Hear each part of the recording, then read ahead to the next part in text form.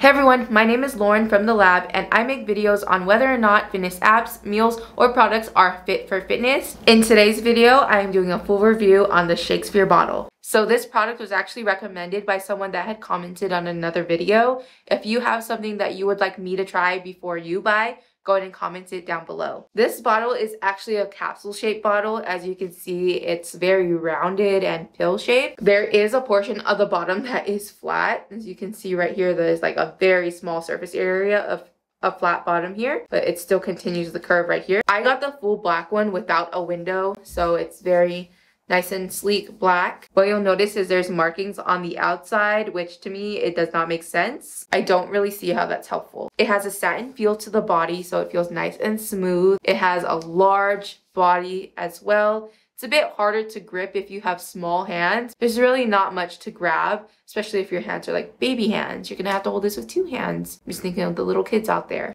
But the lid does have this little grip part right here, so it's a lot easier to open and close it, which I really like. It does still have that same satin material on the lid. The lid also has a swivel carrying loop, which is really nice. Feels nice and smooth, rubber. It moves up and down pretty easily, but it doesn't go that high. You still have a place for your keys. The sliding mechanism of the lid is a miss for me because it's pretty hard to open and close it, especially closing it. Like opening it, it has that pop, really nice. Closing it, you have to put a lot of force, and I push it closed from here because I feel like there's more force that I can give rather than right here on the top. Ugh, that's like super hard to close. Maybe if you have stronger hands than me, you can close it easily, but personally I don't like it. There's a rubber gasket on the interior of the lid, and that helps maintain the seal. It's one piece, which means it's less likely to get mildew or mold in the top. The way that I remove this, it's really hard to. It's easy to put it on. All you have to do is slide it back on, but to take it off for cleaning, you really have to push it back. Ugh. So I use two hands. So to take it off, you push it all the way back, and then you pull really hard, and it'll come off. That's how you would remove the lid if you want a deep cleaning. To open the lid, you just twist it off on this grip part. The interior of the lid is all rounded, and you can see that gasket right there. Nice plastic on the inside. No corners for the powder to get stuck in. Less likely mildew is going to secretly grow somewhere, etc. Hopefully you guys wash your bottles really well. The interior of the bottle has no markings, so it's just nice and sleek on the inside. But again, I don't see how this is helpful to have the markings on the outside.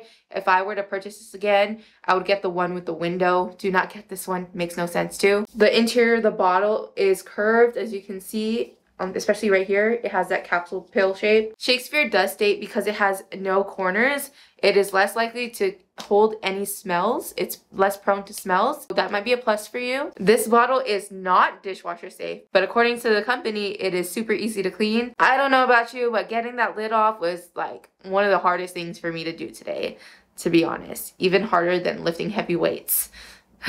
Yeah, not really. But still, it's pretty hard to get that lid off. So now we're gonna read the little pamphlet that comes inside the bottle. So, ShakeSphere Tumbler Original, which is what I have.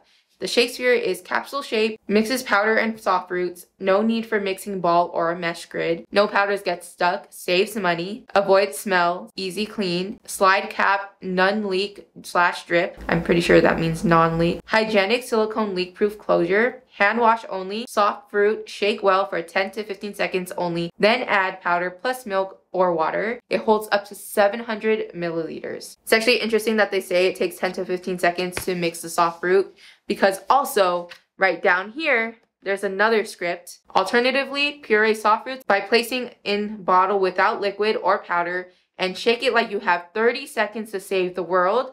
This makes a great base for a protein shake or a milkshake. Pretty interesting that they say 10 to 15 seconds and then 30 seconds here. What is it? Well, I guess that's for me to find out. Maybe I'll do another video on that of me shaking it really hard. And the purpose of today's video, do I think this is fit for fitness? Honestly, no, I do not. The reasons I don't, again, are because the labels are not super helpful. The lid is super hard to open and close. It's hard to get it off to clean it. And also this base, small surface area, if I push it just a little bit, it's going to topple over pretty easily, which will be a bad thing if I didn't close it because it's hard to close. So to me, it is not fit for fitness.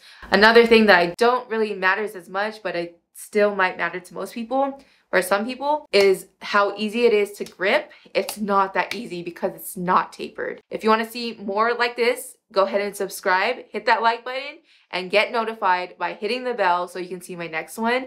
I will probably do another video of me pureeing some soft fruit. I have a banana that's going bad. It's kind of gross. Maybe I should just throw that one out and use a different one. If you think that you like it and you have reasons why, comment that down below because I love to have these conversations with you. Again, I will see you in the next one. Peace.